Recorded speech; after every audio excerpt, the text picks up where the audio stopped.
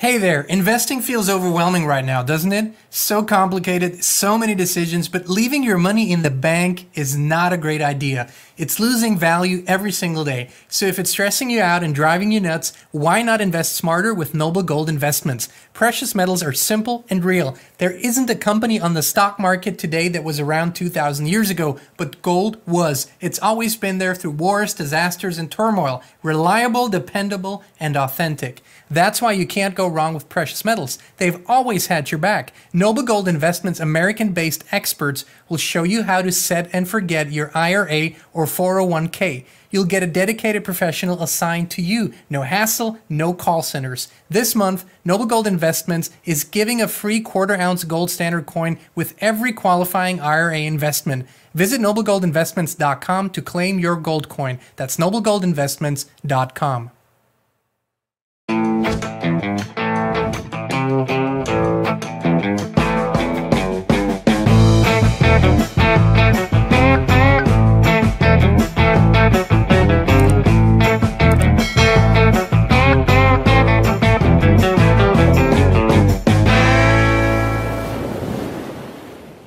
This is seriously demonic.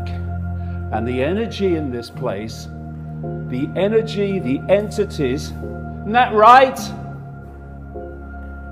These are the entities. This is the energy. This is the distorted, inverted consciousness that is running our world, that's working through the Gateses and the Schwabs and all these other people, that's working through the Rothschilds and the Rockefellers. This is the level that we have to deal with so that all the rest that comes from that disappears. And we live again in a world of love instead of a world run by the demons in this place and so many other places all over the world. You have no power, only that which we give you in the form of fear. I think you are a bunch of prats, and what you're doing, holding souls in this realm, is a bloody disgrace. You bloody idiots! Frightened of you? Are you bloody kidding? So, we have come to kick your ass out of this place and out of this world. Do you hear me?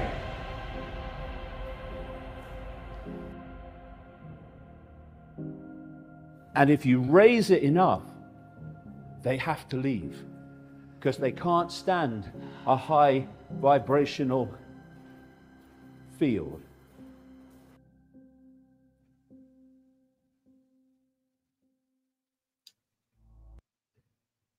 Hey, Inspired Tribe, my fellow freedom lovers. It's John Nolan here. Thank you so much for tuning in to another Inspired live stream. It is Wednesday, April 10th, 2024. We're healthy, we're wealthy, we're whole, we're free, and we're winning. We'll explain in depth over these next days, weeks, and months what winning might mean, and especially today. I want to take this opportunity today to kind of explain the mission statement of Inspired in the deepest possible way. On the surface, you all know what it's about for us. It's truth, authenticity, and freedom. But what does that mean? And is there a concrete mission? Yes, there is one. And we're going to talk about it today. I want to welcome everybody in the live stream, our wonderful, beautiful tribe. Ronnie's here, Sharon's here, Julie is here, the shaman from within. Let me see who else is. Of course, Christine is the wise thumbs in the live chat. Erica is here. Lisa is here. Welcome. Jackie, Sue, so good to see you all. Aquarius, love you all. And thanks for tuning in. Okay, so this is a time where we don't shy away from talking about anything anymore. And that's perhaps the most important thing. We are peeling the onion, and it's our intention to get to the truth, and there is a truth. Okay, so we have talked about simulation theory before, and today I want to go into the depths of what that means in my perception, and I'll give a disclaimer right away. Some things that I will state are facts or verifiable facts, and most things that I will state today is my theory, my intuition, my perspective. Okay, so that is subjective, and I want to put that disclaimer right in front of it. So we've talked about the simulation theory, and a lot of times people will say, what's the point of it all? If we are in a simulation, whatever that means, why should we do anything? Why does it matter whether we're good or bad, whether we have a positive or a negative life? It doesn't matter. I think this concept stems from the idea that a simulation equates to a video game. And that in a video game, well, you die, you're reborn, you go at it again, doesn't really matter. And that's not how we view this at all. And as a matter of fact, this idea that we live in an artificial or illusory world, or in a world that isn't actually the real world, is nothing new. It hasn't started with the Matrix movies. It hasn't even started with the science fiction, the advent of science fiction in the late 1800s to early 1900s. This goes way, way, way back to all religious texts and the core message, right? You go to Hinduism, you go to Buddhism, you go to even Christianity. We'll talk about that, and you'll see that this concept is everywhere. And I think there's a reason for it. I think it's embedded everywhere, so you can see it and you can learn it if you truly seek to do that. Buddhism talks about the illusory dreamlike nature, and hence it teaches non-attachment to outcomes, to desires, and to the things around you. Hinduism describes this as the Maya or Leela, depending on sort of the concept that you're looking at, but again, as an illusory world.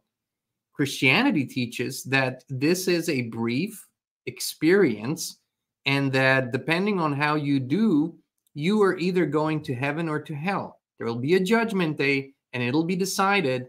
Your performance will be reviewed, and then you'll get the score. And you'll either go into eternal damnation, or you will live beautifully in heaven. So then you go to the indigenous cultures. And in the indigenous cultures, it's very similar. Now, every tradition has a little bit of a different explanation, a little bit of a different flavor to it.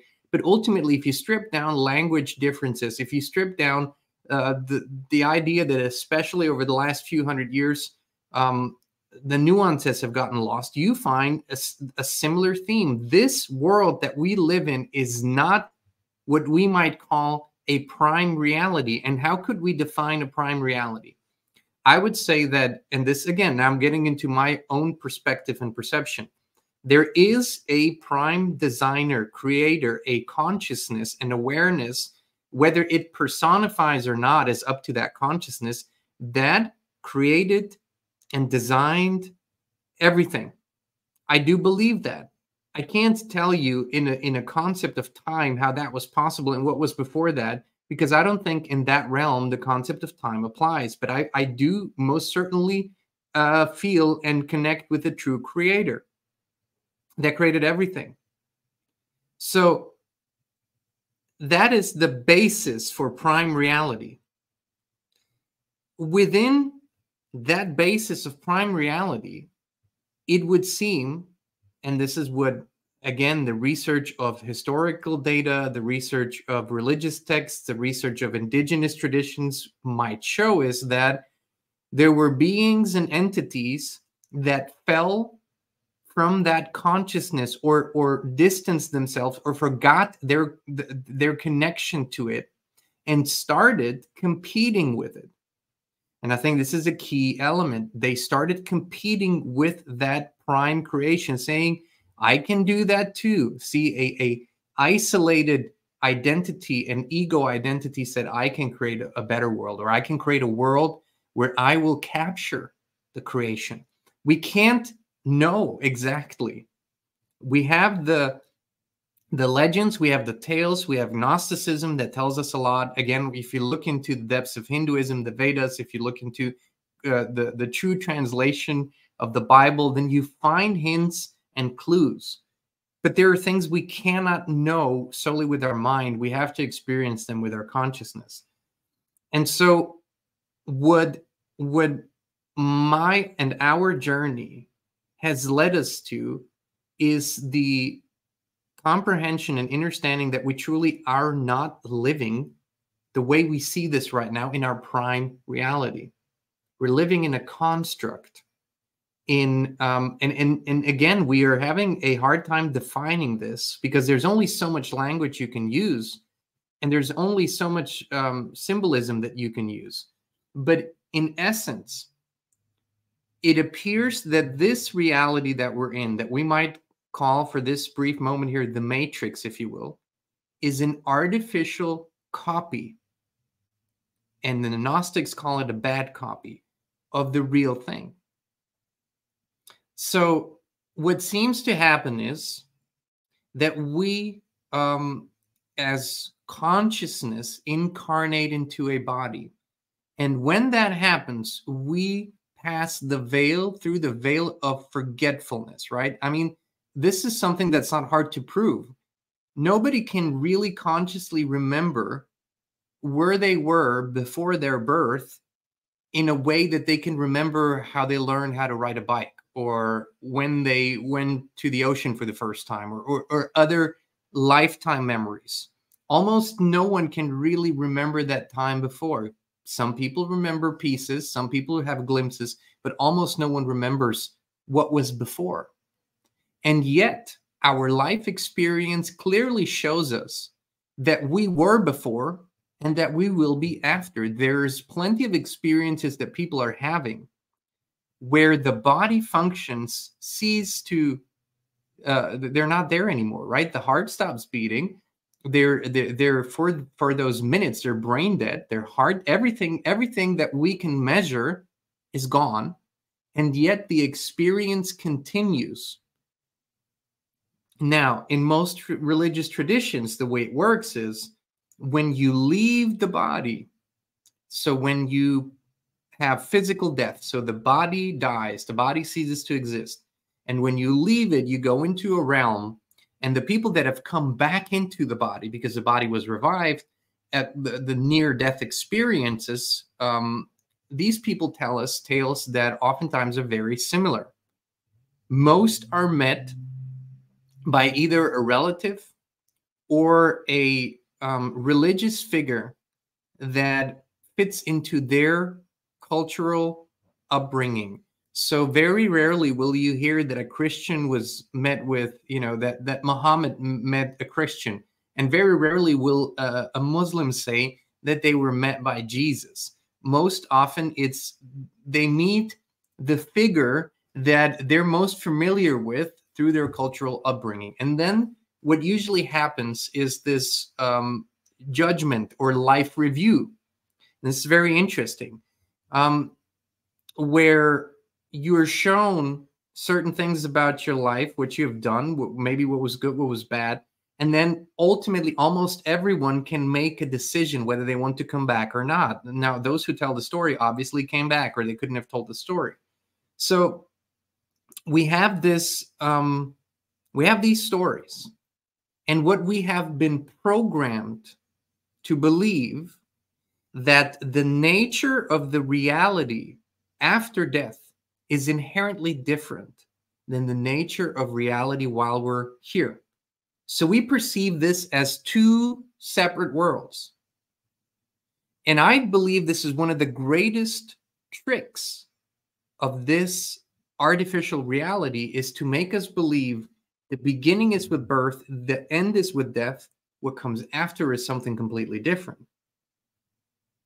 Now, if you go deep enough into the indigenous cultures, and when you have the opportunity even to have conversations, at some point when the topic turns to the transition out of the body, you will hear one sentence over and over again. It's interesting. And the one sentence is, don't go into the light. The first light that appears is not the real light. This is interesting. This isn't language from today. This is language and concepts from ancient times, from oral traditions that have been passed on through all these generations.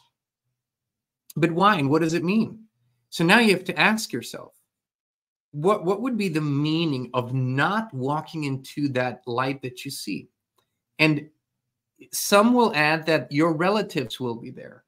A very warm and beautiful, unconditional love-like feeling will be there. It will draw you in. It will pull you in. And yet, these traditions say don't walk into that light. It is a false light. So what could that point to?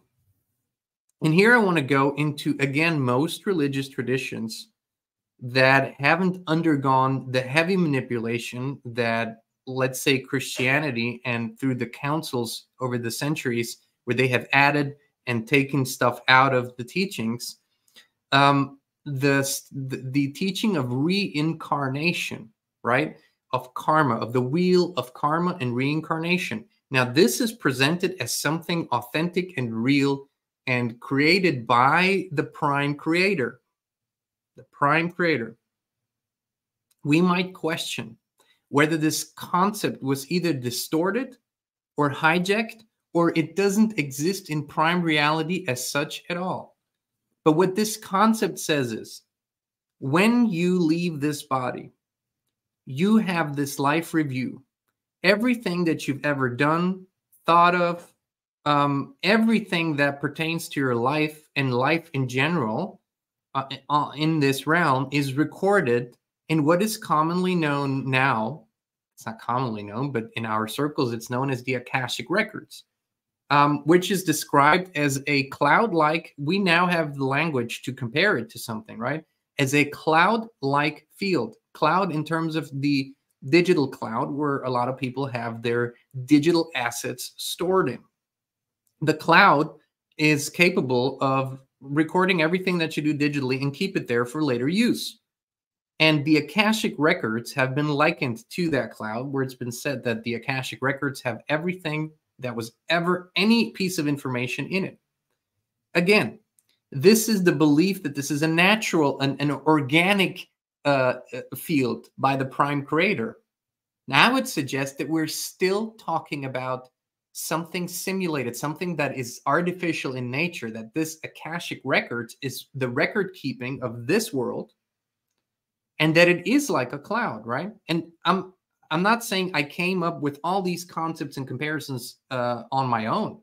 Like everyone else, I was influenced. I read, I learned, I studied, and mostly I'm guided by intuition as to what path I go down. So I want to make that clear, that these concepts others talk about too. But here's where we stand. So then you have this life review. And there's, according again to where you stand in your belief system, you might have a council there. Often people have referred to that as the Council of 12, where there's elders almost sitting around a conference table. And you're literally like on a screen, you're reviewing your life. Now, I believe that 150 years ago, those life reviews didn't happen on a screen because, again, the cultural programming didn't have that in it at that time. So I think that image, the way it's projected into you when you transition, is very much depending on what your life was like and what your programming was like. But then you have that life review and you see things, and then it is said, okay, so here you have more karma, that or you've gathered karma, or you have resolved some karma. There's some residual karma. So we're gonna together choose life situations for you to go back into, create another life, have another reincarnation in this world, only in this world, right? We're always talking about just this particular world that we're in, as if it is the only thing and the only opportunity to experience something. And so you go back and you go back and you go back and you go back, and you're in this cycle. I think, I think when you go through these indigenous teachings and when you really think this through, there is a very good chance that what is happening after you leave the physical body is still part of the matrix, still part of the program. That this light is still not the real thing. But you go there and you have this connectedness and this feeling and this everything, and it is entrapping you to continue the cycle of coming here. So what is this? It would appear according to how this world is run and how it's been run for such a long time, where the main focus in this world seems to be on power, seems to be on control, seems to be on keeping the spirits, which are incarnated in a body, and we'll get to that as well, to keep them in a low vibrational state, because ultimately all we really hear about and all we really learn about and all that is historically significant is always connected to warfare, suffering, tyrannies, control, power. That is the fabric of our historic teachings. That is what we learn. That is, and every now and then we have sort of science that comes up as inventions and scientific discoveries that are sort of, that's the light in all of it, right? So the world is dark, humanity is bad, wars are everywhere, everybody's always competing for power, and then you have science which invents things that makes life better for people, and that's how people are on the path of progress. This is the history, this is what we learn, right? And today, the main religion in the world is scientism. It is not Christianity anymore. It's not Islam. It's not Hinduism. The main religion is scientism. It's easy to prove. All these religions disagree on so many things, but the proponents of these religions, the followers of these religions, are taking the same actions in this world. They're doing the same nonsensical things. They're believing the same scientific discoveries, and they're following the same scientism, even though their religious beliefs seem to be vastly different, which means that they actually subscribe to the religion of scientism and they follow that. Okay, so that's the main religion in our world today. So it would appear that this construct is a copy of a much more ethereal, real Earth. Now, the only reason why I can say this with such conviction is not because of the books I read, not because of the documentaries I've seen, or not because of the ancient texts I've studied. It's really because of inner journeys that I have had where I experienced a different reality that was ethereal and that felt authentic. Versus this world, the more I am in my spirit and connected to spirit, the more artificial this world appears to me. It is not of the same nature as my spirit, if that makes sense. That's how I gauge what I see and what I feel. It's like I am in this world, but I am not of this world. I'm not of the same nature. I'm not of the same essence. And there are, I would probably say 20 to 30% of the human family, of mankind, that is real. And by real, I mean so the bodies are inhabited by a real spirit. The rest seems to be fillers. So not real people that are filled into the picture, and they serve different purposes. They are for example, they are simulating mass movements. So they could often manipulate real spirits by their sheer numbers. When millions and millions and millions of people move in the same direction politically or in their daily choices or by adapting technology, oftentimes real spirits can be seduced because it seems like, oh, everybody's doing it, so I'm going to do it too. I believe that about 70% are what we could call non-player characters. Now, I don't mean by that their flesh and bones and blood are not real, but I don't think they're inhabited by a real spirit. I think they're inserted by the same entities and the same technologies that are superimposing this fake reality, this matrix, on us and on the real prime Earth. So then again, I'll get back to the question, what is the point of it all? In my understanding, in my comprehension, this is my current view. And I will say this again, I'm not saying this is the truth. This is how I see it. There is a prime cosmos. There's a plethora of life and if you want to call them planets or realms, if you will, that have initially existed in a state of balance. I believe that Earth, prime Earth, was a part of that and had a special role in it and was hijacked, literally hijacked, and is being kept hijacked by this cycle of putting or constantly entrapping and seducing real spirit to keep reincarnating, to feed with low vibrational energy, fear, suffering, warfare, and whatnot, to feed this artificial construct. This is keeping the cosmos out of balance, and it is almost like a dare or blackmail to prime creator and saying, hey, you know, you're going to come out, you're going to reveal your secrets, you're going to tell us how this really works, or do we need to go further? This is just speculation in my mind. This could be the conversation that these entities are having in a different realm. But I think that we're here. And if we recognize our true spirit, if we elevate our consciousness to where it needs to be, then we can do away with this matrix. We can liberate our beautiful prime Earth, and we can experience it again in the way that it was intended by the true creator, not the God of this world. Now, see, the God, the engineer, the architect of this world is not, in my perception, the eternal consciousness, prime source creator. That's not that. That's a different thing. And so there are two things that are happening right now. We are in the early stages of the next reset. And reset is another word that we've recently adapted. It used to be called cycles of cataclysms, right? Those were words that were used more historically, where when you go and study the records and study traditions and study ancient texts, and you find stories that keep repeating, you find civilizations rising up, disappearing, everything's coming down again. It goes up, it goes down.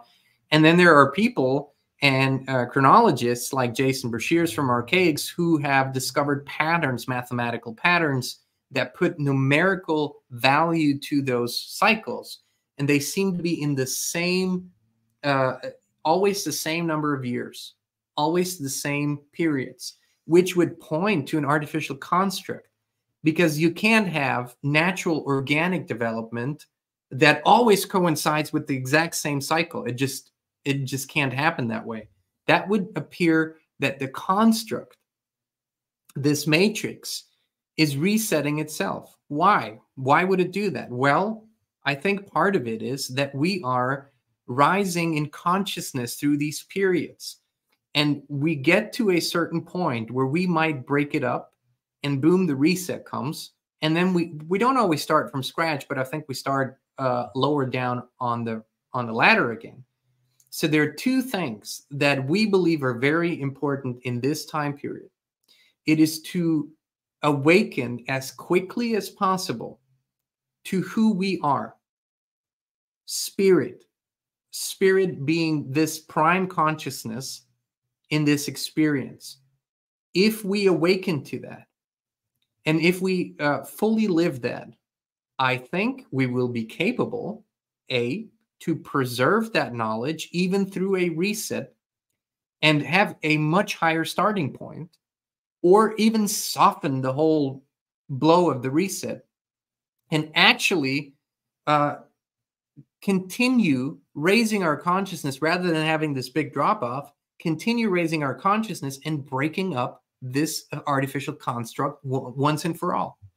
Once and for all. Liberating ourselves and liberating Earth. Okay, so that's one piece of the puzzle. The other piece that we're talking about a lot is how to do this, right? How to get to that point. And it seems to be that even though we appear to be in this artificial construct, that the way that nature was constructed it is a copy of the real thing. I think it's much more dense. I think there are elements that we don't have in the ethereal earth reality, but it would appear that the more that we connect with natural processes here, the easier we have, the easier it is for us to have this inner journey. And I find this because the people that are most capable of expanding their awareness, expanding their consciousness, don't seem to be sitting in high rises in the city. They're usually people who spend a lot of time in nature, who connect with natural rhythms. And I do think that if you expand your consciousness far enough, if you show up with discipline, you can connect with the prime, with the real thing. So you pull that into you, and that's what you then embody in this reality. So we are literally, and this is not just metaphorically, spiritually, we're literally battling a spiritual battle. And the spiritual battle is for a very solid and very definable victory. The victory is to break up this matrix. This by, for all intents and purposes, seems to be an artificial electromagnetic grid, something of that nature, that pushes our vibration down, pushes our energies down, keeps us in a certain state. For those who aren't willing to give into that, they continually break through, and they break through that surface, and they experience something bigger, something greater, something more powerful. And then life happens, and they have errands to run and chores to fulfill and bills to pay, and they lower again. In general, and we can measure this, right? In general, consciousness is rising. That's why the attacks on consciousness are rising as well, because that is the only thing that is not allowed to happen. Because see, when a significant number of true spirits raises their consciousness above a certain level, it seems that this grid can't sustain itself any longer because it isn't getting its power from the NPCs. The NPCs are not what powers this grid. It's real human spirit. And I want to make one thing clear. Just because it's my personal perception that 70% of people do not have a true spirit within them doesn't mean that anyone should ever do anything bad to them or treat them with lesser respect. I mean, this would be the completely wrong conclusion. I don't walk through life like that. But if I do not, recognize a spirit, if I tune in and there's nothing there, I simply withdraw from a conversation, withdraw from any contact. There's no value for me in it. And I can't give any value because there's no spirit to receive it, if that makes any sense. But I don't mean to ever create sort of this two-tier system. It's just something to be aware of before you go out and invest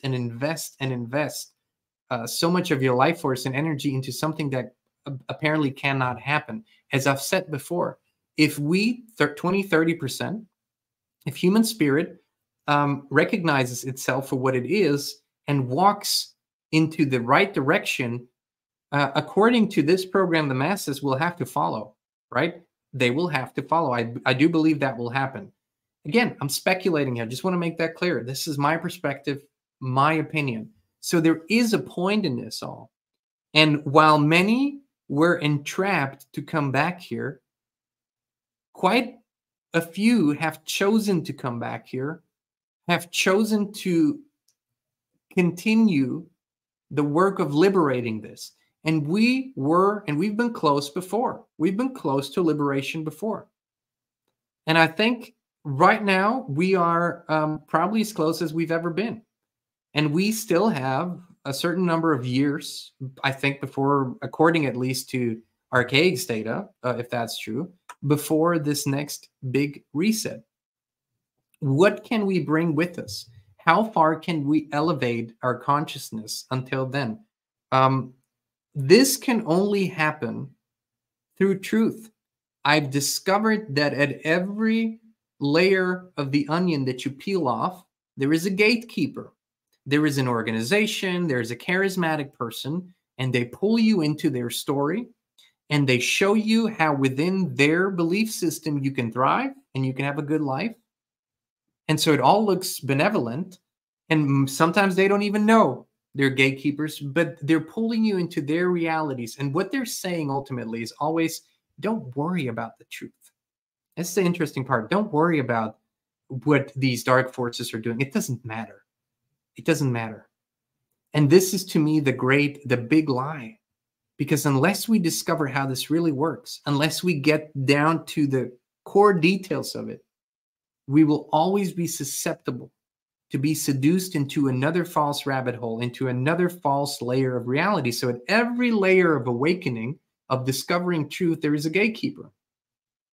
And our intention is simply to follow where the crumbs lead us. See, there were so many stages in the last 15 years where life could have just become comfortable at that stage, and it would have been fine. And we would have just traveled and go out for drinks and go to parties and just have a good, comfortable, luxurious life. Because at that level of truth, there was a belief system that could have helped us with that. And then with the next level, the same thing. We're saying, let's leave all the boxes and just follow, intuitively guided, but follow the truth and see where it leads us and see what it shows us. See what it shows us. Here's the thing. I don't think you can simply mentally comprehend, oh, okay, so when I die, there's a false light. Don't walk into that light. Just turn around. I don't think you can mentally just comprehend that. And then when the experience comes, you can make the right decision. I actually think that all the programming that was introduced into our life is meant to distract you from your consciousness or from your spiritual experience, from who you really are. So trauma is introduced at birth, the way people are born today. Then more trauma is introduced in early childhood through systemic abuse. And then throughout life, more trauma is introduced. And then at the end, over the last few months or years of life, most people spend it away from their loved ones. They're in some nursing homes. They're treated horribly. So basically, all of which is good and true starts to vanish from them. And so then, and here's the kicker, right? So then when they do pass, when they do leave that body, the relief of this false light, because that's what the near-death experiencers all share, is the relief is so great, the unconditional love. But why would our indigenous brothers and sisters continually say that's a false light? Why would they say that? So what they say is, and then they become very quiet, by the way. There's only so much you can hear. Stop, look around you. That's what they say. There's not much more that was ever shared with me personally or with us than that. Stop and look around you. Apparently, it requires a certain state of consciousness to be out of fear, out of worry, out of this density here, in order to truly grasp what the situation is and what you're presented with. Because at every level of life, before birth, during life, during death, after death, you're always confronted with choices. None of this is truly, none of this is forced, if you will. Yes, there's heavy manipulation, there's deception in every way possible. But if you want to find the truth, if that's your intention, you will find it. It is there to find. Because none of creation, even bad creation, even bad copies, even artificial constructs, apparently can't happen. None of it can happen unless we consent, unless we participate in it. And this, again, leads me back to the beauty of it all, that when we're truly looking for solutions, we don't have to look any further than into the mirror, or even more so inside of us. It appears that for every problem we face in this world and in our lives, the solution seems to be within us.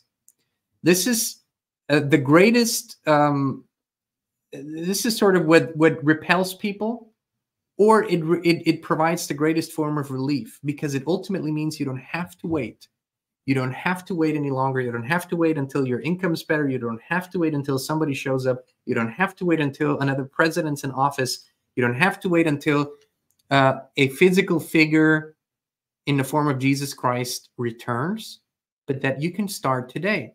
I'm not talking about the ego self. I'm not talking about John Smith. I'm not talking about Ronnie and John and Sharon. I'm not talking about who we perceive our identities to be. I'm talking about the true, authentic I, the spiritual I, that's connected to prime consciousness. That provides the solutions. That's what provides the journey, the next and the next step. So the idea is that we inspire each other enough to find our way out of this, right? And while we're here, to elevate this realm as much as we can. We have to become the driving force again, even within this matrix. Elevate our consciousness, and with that, withdraw all the energy, all the bad vibes, the bad juju. That's the battery of this world. The bad juju is what's the battery of this world? It's greed, it's fear, it's violence, it's anger, it's worry, it's doubt, it's envy, jealousy, it's revenge. All these. I mean, you are fine. You are fine in the matrix. You're good in the matrix. You're successful in the matrix if you stay in that realm. Of course, that's what powers it, right? You walk into an office building in downtown anywhere, any big city that has a financial district, that has all these power structures. You walk in there, and if you are someone who's connected to spirit, you can't be there for 10 minutes. It is physically impossible, because the difference between your vibration, your level of consciousness, and that level of consciousness is so big, it makes you physically sick. There are people who used to work in corporate America or corporate Denmark or corporate, I don't know, Singapore, doesn't matter, that used to work in those structures. And they've gone through this awakening. And when they even attempt to return to that world, they get sick, literally sick. They get all kinds of sicknesses, even cancer if necessary, to show them it is not compatible, right? You can't go back to the Agent Smiths. You can't go back into the matrix once you have started your awakening journey. So there's a very clear goal with what we're doing. It's peeling the onion and showing all layers of truth, because the way that we function in this human realm is we have to comprehend things. If we don't know, if we can't point our finger on what is going on, we can't come to conclusions. We can't have free thought. We're thinking in an artificial bubble. And that's why every little spiritual practice that teaches you to just don't pay any attention to any of that. Truth doesn't exist. There's only your truth. There's only your truth. And whatever feels right, do it. Whatever feels good, to it. They don't even distinguish between intuition and just body good. Because guess what? If you were brought up in a wrong way, your taste buds think that a Big Mac and chicken McNuggets are good. So your taste buds give you the information that's good. You say, oh, that feels good. Bullshit. Your body was just programmed into giving you false chemical signals. That has nothing to do with intuition. No one's intuition has ever told them that a Big Mac and chicken McNuggets are good. No one's intuition, because they're not. They're not really compatible with this vessel here. So at every level, there are people who are teaching half-truths and half-falsehoods. There's only one quality that drives our work, and that's the truth. And we're willing, always willing to question our own biases, question our own beliefs to this point. We have to be willing to look back and say, okay, so at that point, this is what I had, and this is what I thought. I did the best I could, but I have new awareness. I have new information. I have a new set of facts. Now, what am I going to do?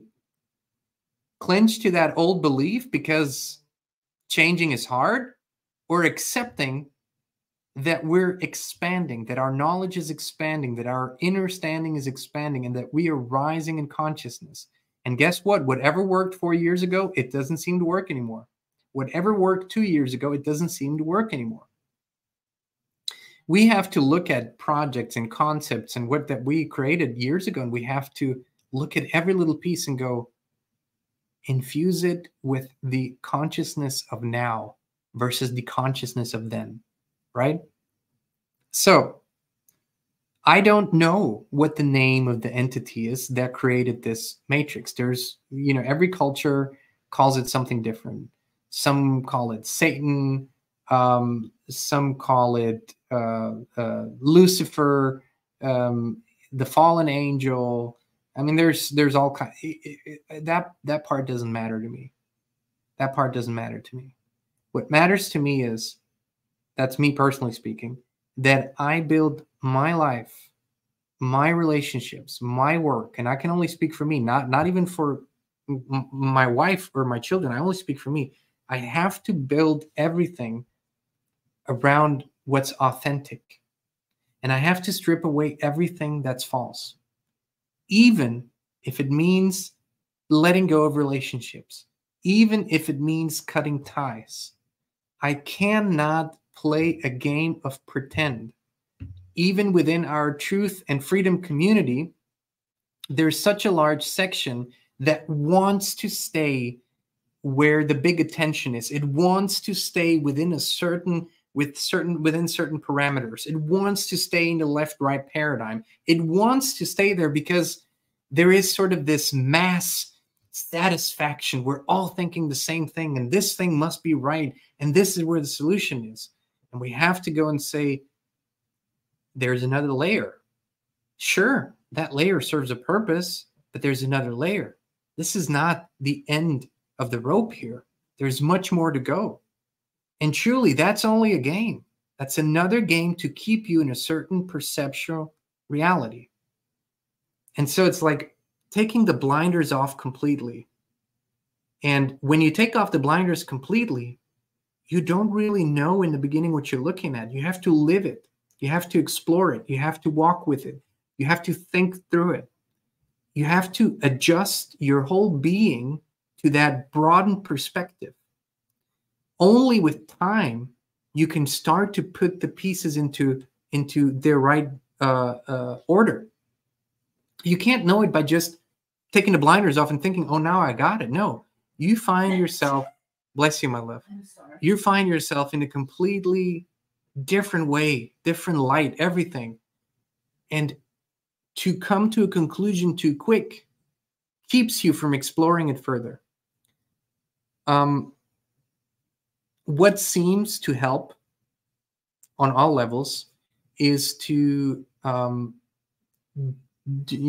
distract this vessel with things that it doesn't need, not put stuff into it that hurt it.